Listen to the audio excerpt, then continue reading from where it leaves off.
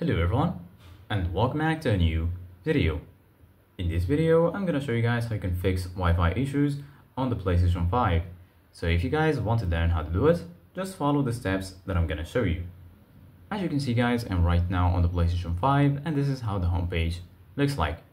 So right here, as you can see guys, you're gonna find your games and applications. Here in the right, you're gonna find your game library.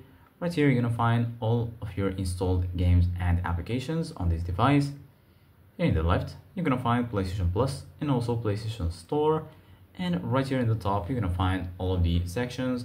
Here you're gonna find games, media, search, settings, and here you're gonna find your profile icon. So basically guys, right now, in order to fix Wi-Fi issues on your PlayStation 5, first of all, go ahead and click on settings. And then once you do that, you're gonna be here. Once you're here, you're gonna find accessibility, network, users and accounts, and all of these settings. Click on network. And then once you do that, right here, you're gonna find connection status, settings. So click on settings and then make sure you enable connect to the internet and then click on set up internet connection.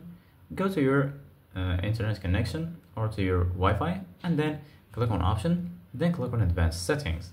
Once you do that, right here, go to DNS settings and then click on DNS settings, then make sure you set it to manual.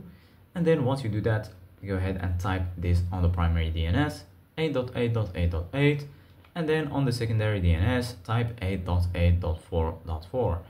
Once you finish, click on done and then click on OK and then go to connection status, then test your internet connection.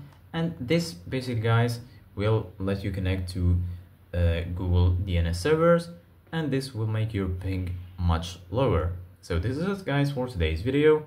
Thank you guys for watching. See you guys in the next video.